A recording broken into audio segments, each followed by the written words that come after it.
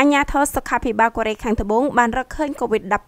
13ករណីបន្ថែមទៀតនៅក្នុងរយៈពេល24ម៉ោងចុងក្រោយធ្វើឲ្យចំនួនអ្នកឆ្លងសរុបទូទាំងប្រទេសកើនដល់1674នាក់នេះបើតាមការចេញផ្សាយដែលទីភ្នាក់ងារសារព័ត៌មានចិនសិនហួរនៅថ្ងៃច័ន្ទទី20ខែមេសាឆ្នាំ2020ចំនួនអ្នកឆ្លងថ្មី13នាក់ខាងលើគឺជាតួលេខអ្នកឆ្លងប្រចាំថ្ងៃក្រោម30ករណី8ថ្ងៃជាប់គ្នាហើយក្នុងចំណោមករណីថ្មីនេះទៀតសោតមាន7នាំចូលពីបរទេសនាំឲ្យករណីនាំចូលកើនដល់1006នាក់អាជ្ញាធរសុខាភិបាលកូរ៉េខាងត្បូងក៏បានរាយការណ៍ពីអ្នកស្លាប់ចំនួន2នាក់បន្ថែមផងដែរធ្វើឲ្យចំនួនអ្នកស្លាប់សរុបហក់ឡើងដល់236នាក់ខណៈអត្រាមរណៈមាន 2.21% ចំណែកឯអ្នកជាសះស្បើយវិញមាន8114នាក់ឬស្មើនឹង 70% បន្ទាប់ពីអ្នកជាសះស្បើយថ្មី72នាក់ត្រូវបានគេរាយការណ៍កូរ៉េខាងត្បូងចាប់តាំងពីថ្ងៃទី3ខែមករាមកបានធ្វើតេស្តលើមនុស្ស